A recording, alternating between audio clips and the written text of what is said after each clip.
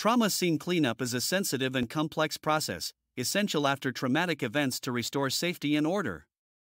This task goes beyond mere cleaning, involving the careful removal of biohazardous materials and addressing the emotional impact on those affected. The cleanup process includes a series of meticulous steps to ensure the area is free from biohazards, such as blood and bodily fluids, which pose health risks.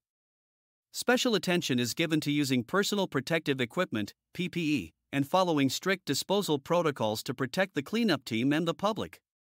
Moreover, the emotional and psychological well-being of victims' families and affected individuals is paramount.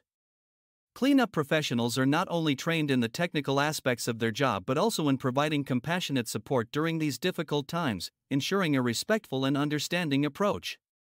Adhering to health and safety protocols is critical in trauma scene cleanup.